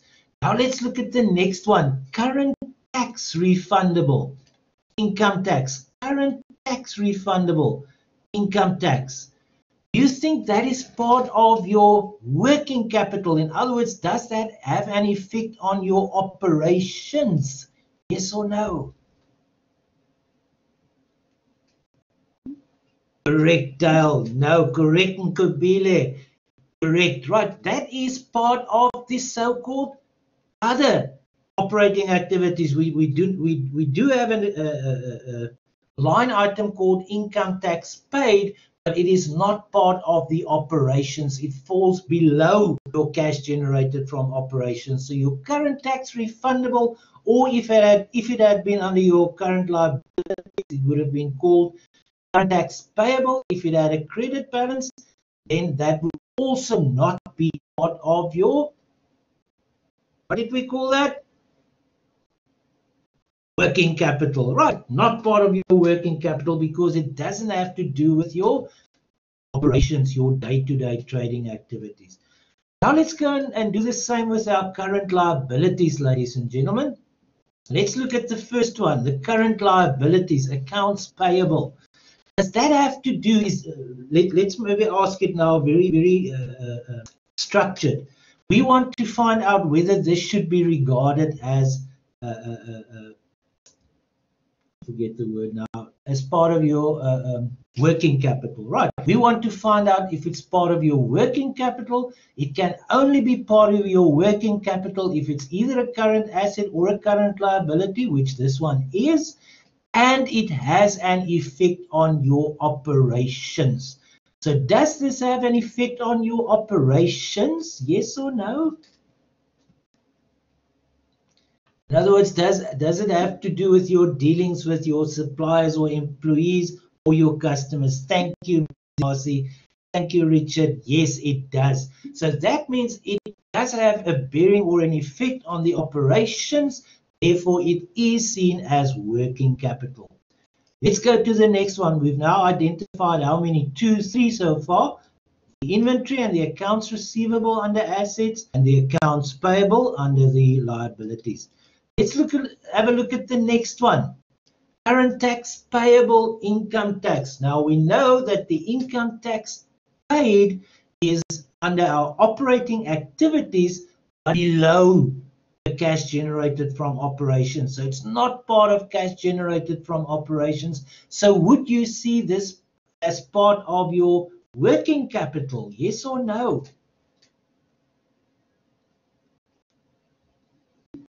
No. Thank you, Richard. Thank you, Mzimasi. No, so that will not be part of your working capital. Let's go to the next one. Short-term loan. So they've either, in this case, we can see it increased from the beginning of the year to the end of the year. So they've acquired a short-term loan. Is that part of your day-to-day operations? Yes or no? Part of your day-to-day operations? Yes or no? Thank you, Dale. Again, no. Right. We know that anything that has to do with loans has to do with financing activities, right? So if it has to do with financing activities, then it means what? It is not part of operations. There's one, so then therefore it's not seen as part of our working capital either. Then we've got another little item here, shareholders, and they've got an asterisk there.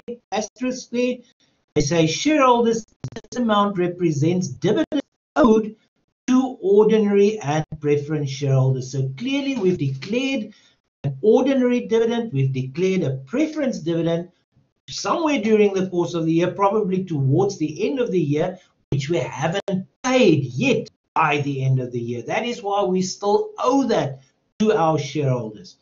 Anyway, be that as it may, what we have to ask ourselves now is whether that is part of our working capital. So in order to answer whether it's part of our working capital, we have to determine, does that have an effect on our operations, our day-to-day trading activities and dealings with our customers and our suppliers?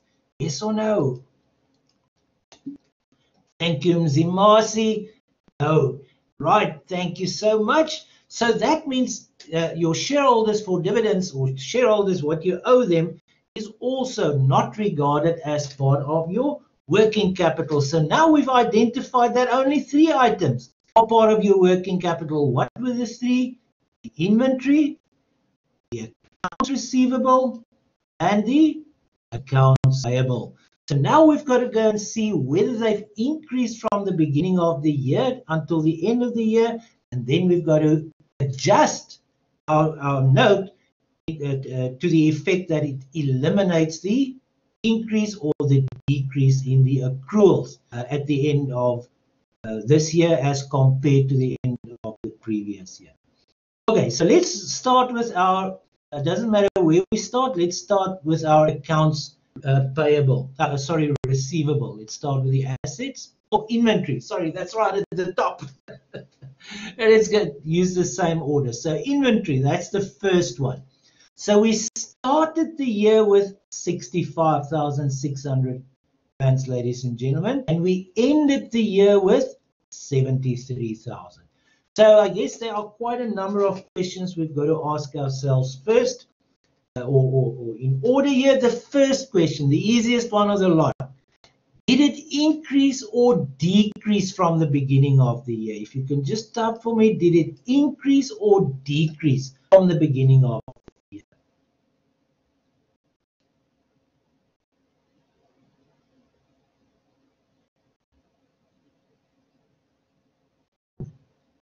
The inventory that's sitting in your warehouse, the inventory that's physically in your warehouse, at the end of this year, did it increase from last year or did it decrease from last year? It increased. Thank you, Mzimasi. Thank you, Dale. It increased, right? So at least that's a start. We already know we are going to describe it in that note as increase in inventory. Increase in inventory. And if you can just work out for us there, what is the increase? So it's 73,000 less 65,600. If you can just, it should be something 400 rands. So 73,000 less 65,600, 7,400. Thank you, Mzimasi. I'm going to have to be something 400 because it comes from a 600 to a 000. So we'll just keep that in mind. If I forget, I will come back to the note here. So 7,600 is the increase. Right, so no worries, though. We all do that sometimes. So now we've decided that it's an increase. We've decided that the increase is to a value of 7,400 rands. So now only the third but very important decision that we've got to take here is whether we have to show it as a positive or a negative. A positive or a negative. Now there are two ways in which you can do this. Mr. Borman actually described it last week incredibly well. I must say I haven't actually thought about it like that until he demonstrated. So I actually also learned something from that class. So we can do it that way, and then I'll show you the alternative. So Mr. Borman said if you reconstruct that inventory account, right, and it had a beginning and opening balance of 65,600 rands, and it had an ending balance of 73,000. In other words, it increased. It means you would have, in total, you would have debited the inventory account, right? Which means that you would then have credited your bank account, right? And you know, as soon as you credit your bank account, it is like an outflow of cash, right? So we can clearly see that is going to be shown then as a negative, similar to an outflow of cash. The alternative way that you can have gone through this, ladies and gentlemen, through the reasoning, is to look at what they refer to as your business cycle. Your business cycle. I quite like this concept because you are going to, again, in your third year, encounter the business cycle. Then you have to understand what business cycle means anyway when you do the topic of interpretation and analysis of financial statements. So the business cycle basically comes down to the following, ladies and gentlemen. When a company starts out, they have to acquire inventory, right? So they normally acquire inventory by purchasing it on credit from their suppliers. Then that inventory sits in their warehouse or their stores, right? So the inventory sits there and they eventually pay their suppliers. So when they pay the suppliers, the money flows out of the bank account, and that money is now where? That money is now sitting in your warehouse, right? That money is tied up in your inventory. Then what happens next, ladies and gentlemen, in your business cycle? Now you sell some of those inventories. You sell that to your customers, right? So let's assume again you sell it on credit. So some of that inventory will now be converted into accounts receivable. So where is your money sitting now? That portion of the money is sitting in your accounts receivable balance. And it is only when those debtors pay you that the money will return into your bank account. Right.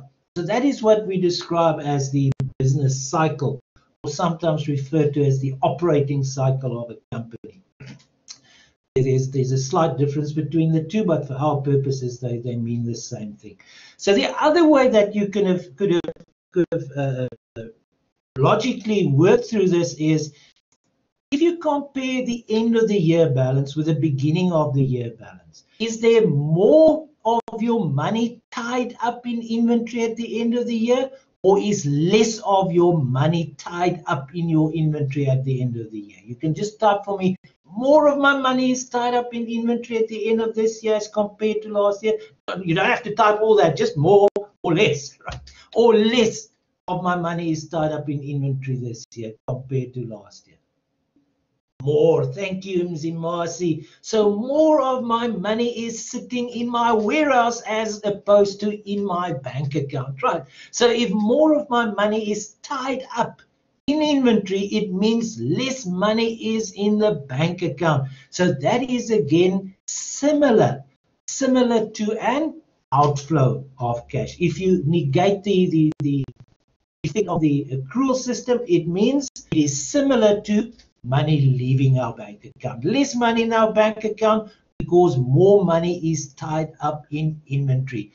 So what was that amount? 7,400. We're going to show that, therefore, similar to an outflow. So if we go down to our note,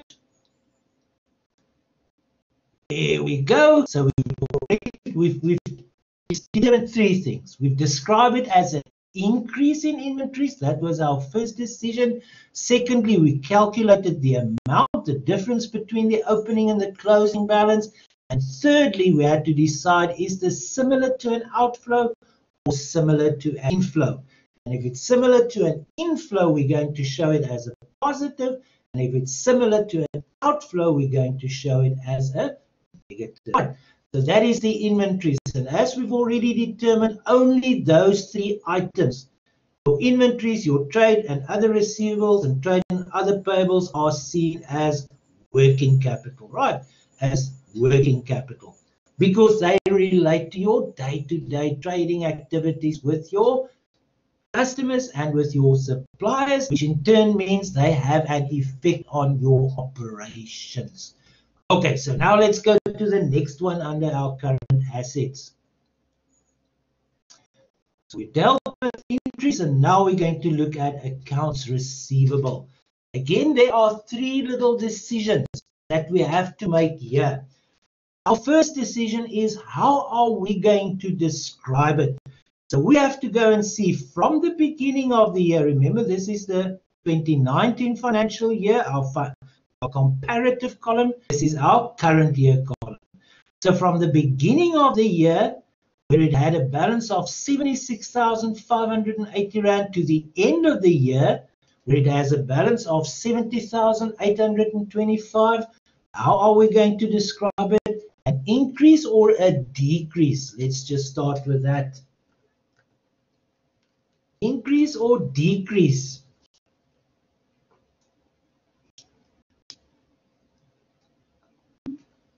Thank you, Mzimasi. You are so wonderful today. Just every question, and you are so polite as well. You are obviously a wonderful person. Thank you, Mzimasi. So it has decreased. So now we've determined how we are going to describe it as, right? So the next thing we've got to decide, what is the difference? Now we've got to quantify it. So we're going to take 76,580 rands less the 6,825. If you can just type that for me, please. Work it out and type it there so that we have it in the chat box.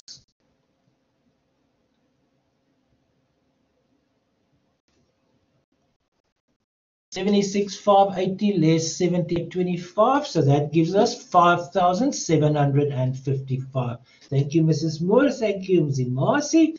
Right, so we've got the figure. So we've got 2 out of our 3 decisions already. Now the third decision is, should we show that as a positive or a negative?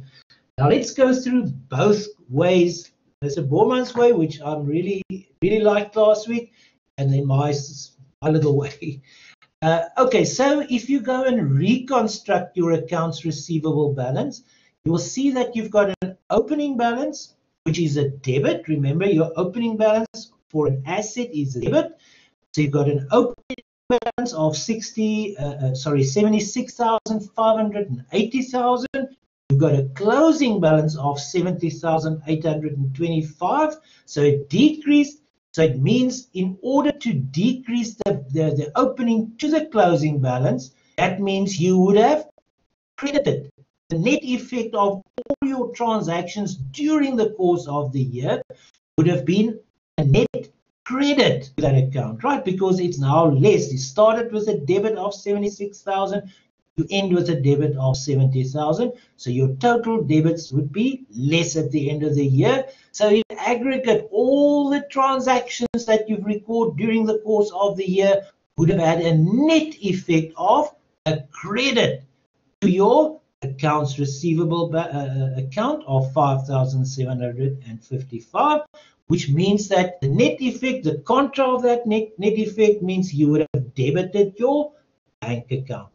And if you debit your bank account, it is similar to an inflow of cash, so therefore you're going to show it as a positive. Right. You want to look at it the alternative way, ladies and gentlemen. The alternative way is at the end of this year, as compared to last year, is more or less, you can just type more or less, is more or less of your money tied up in accounts receivable. Is more money tied up in accounts receivable at the end of this year compared to last year, or less? Less, thank you, Mzimasi. So less of our money is tied up in the debtors, in the accounts receivable. So that means the debtors have paid us better this year as compared to last year, because less of our money is still outstanding. Less of our money tied up in the accounts receivable, which in turn means more of the money is available in our bank account. So again, you get the same answer. It is going to be a positive. So let's go to our note. Here we see decrease. That is our first decision. We've described it as a decrease in trade and other payables. So we're going to use exactly the same description as on the face of the statement of financial position, trade and other receivables. But here we've got to add the description that it was a decrease in. And we see, we've calculated it was 5,755. And we've seen it is similar to an inflow of cash, and therefore we're going to show it as a positive. Right. So let's now, I heard a thinker hand up, or maybe it was a message. I'm just going to go back to our statement of financial position, then I'll have a look. Was there a hand raised? Somebody want to ask something? There's either a little wrong button, or the student, or maybe I've even answered the question. Hopefully that is that. Okay, ladies and gents, so let us carry on. Looks like we're not going to get to the main statement, but don't worry, we're going to do that then next time. We might just start with it today. Okay, so now we've had a look at we've had a look at our inventory, we've had a look at our accounts receivable. We know that the current tax refundable is not part of our day-to-day trading activities, so it's not part of our working capital. Keep forgetting that word, working capital, and bank. That is what we are working towards, our increase or decrease in our various cash and cash equivalent accounts. So now let's go to our current liabilities. We've discussed all four of them. We've seen that only that one can be regarded as I forget that name again. You know, something that has an effect. Working capital. Only that one can be regarded as working capital, because that's the only one that has an impact on our operations, our day-to-day trading activities with our customers or suppliers. So again, we've got to go through that little process, ladies and gents. We've got to ask ourselves three questions. First question, from the beginning of the year to the end of the year, does that represent an increase or a decrease?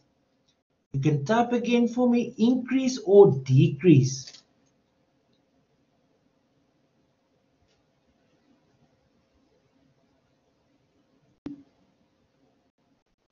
It started the year at 71,250.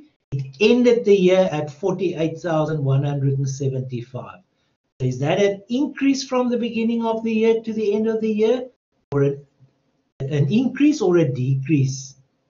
Zimasi, started with 71,250, you ended with 48,000. So that is a decrease, right? Exactly as Mzimasi said there, it is a decrease. Thank you, Mzimasi. So that is a decrease. So that answers our first question. We're going to describe it as a decrease. To answer our second question, now we've got to deduct the one figure from the other to see by how much did it decrease. So we've got to take the 71,250 minus the 48,175. What does that give us? You can type it in the chat box so that we've got a little report there. Please.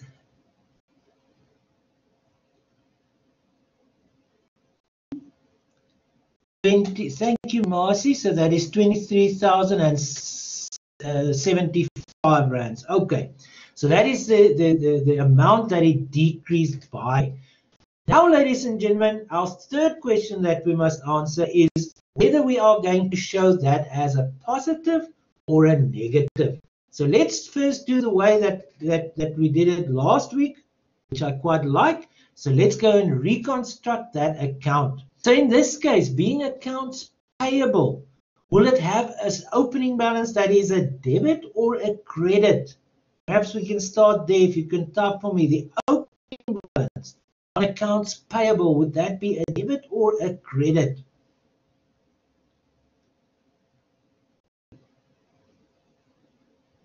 It's a liability, remember?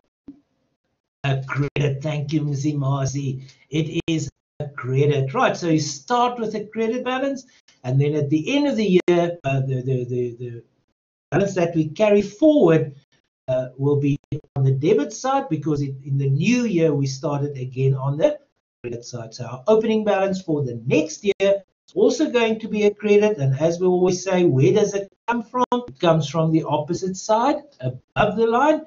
So it means we ended with a balance of 48,000. So if your credits decreased during the course of the year, right? Your credits decreased. It means you would have had done what with your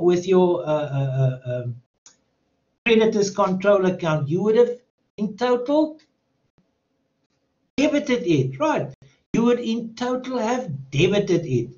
Does that make sense? So then your contra account would be the bank account, right? The contra account would then be the bank account. Right, ladies and gentlemen, which means that is similar to an outflow of cash. So we are going to show this as a negative. Right. Now let's look at the alternative way. Now remember, this is a liability. This is not an asset. So the alternative way, there are two questions we can ask ourselves. The alternative, one of the two ways that we can ask ourselves, this is not our money that is tied up in creditors. This we must understand. It's not an asset, it's a liability. So it's not our money that is tied up in creditors. It is how much of the credit facilities being granted by the creditors have we made use of. Because the more we make use of their credit facilities, the less we use our bank account, right? The less we use our cash. So in this case, have we made more use of their credit facilities at the end of the year compared to last year, or less use of their credit facility? More or less use of their credit facilities?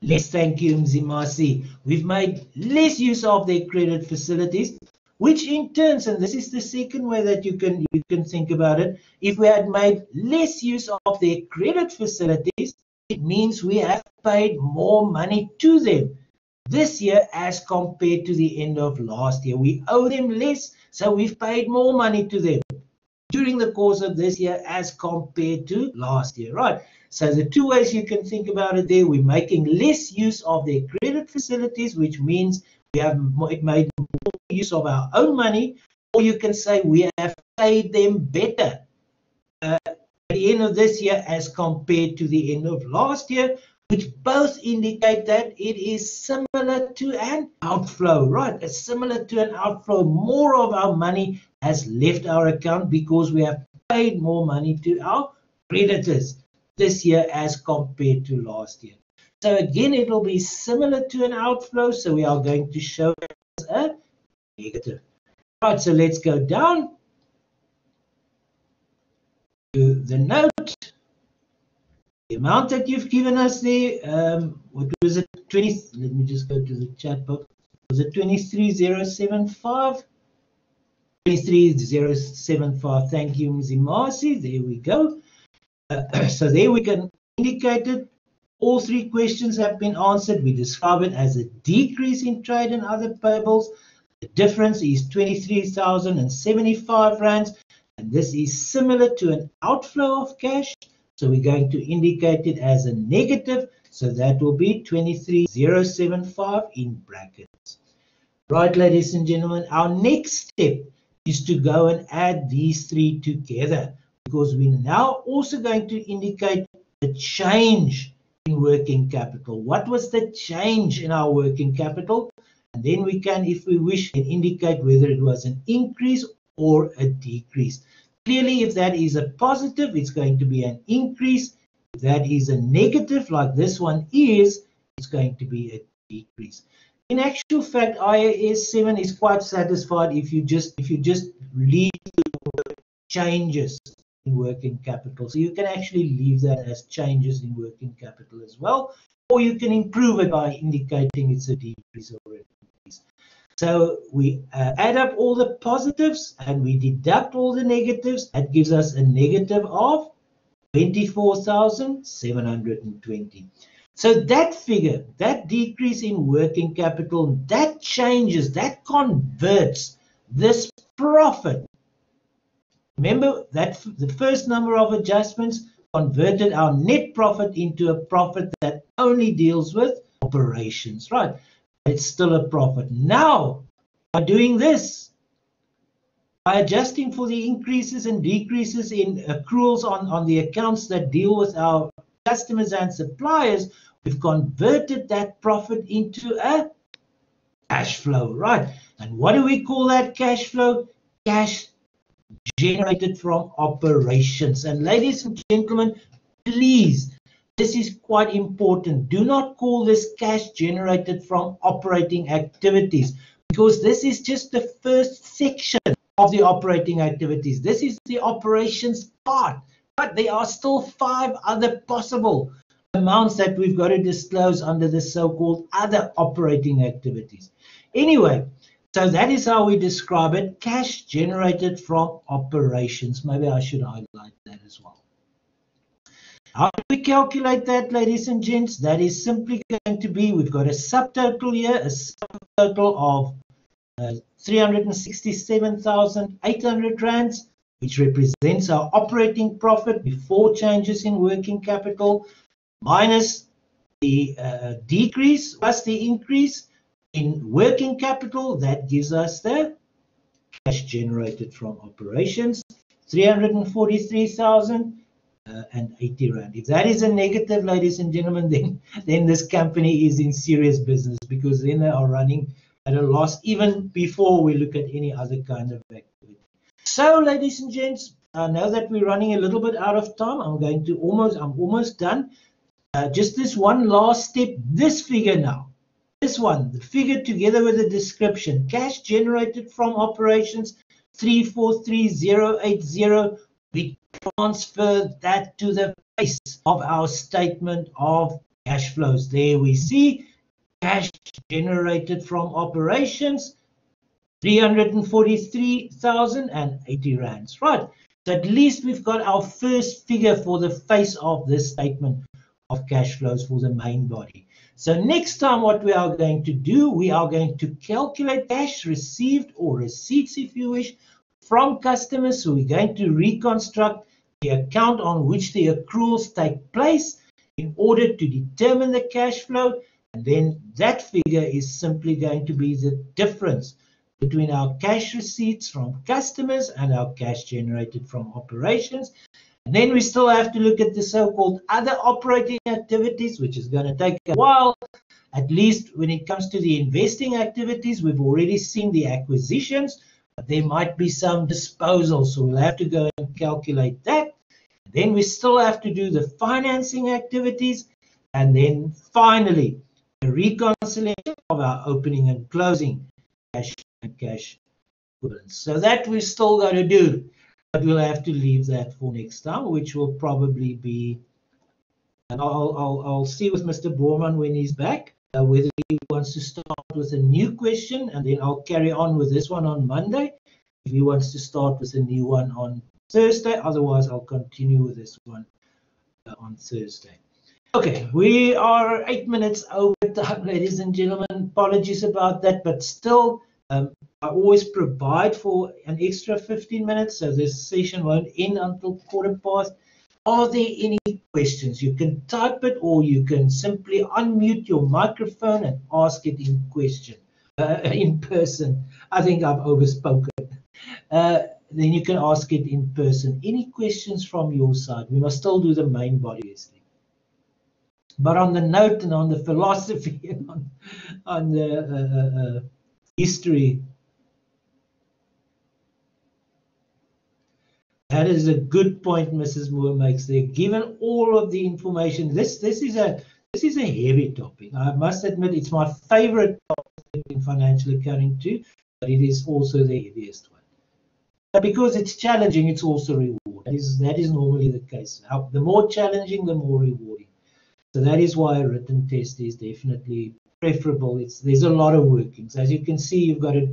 As you'll see next time, there are many ledger accounts that we'll have to go and reconstruct. We reconstructed 4 or 5 today. 4 we reconstructed, and 2 we sort of reconstructed in our heads. So 6 in total, but there are many more, right? Many that we still have to go and do. Any questions, ladies and gents?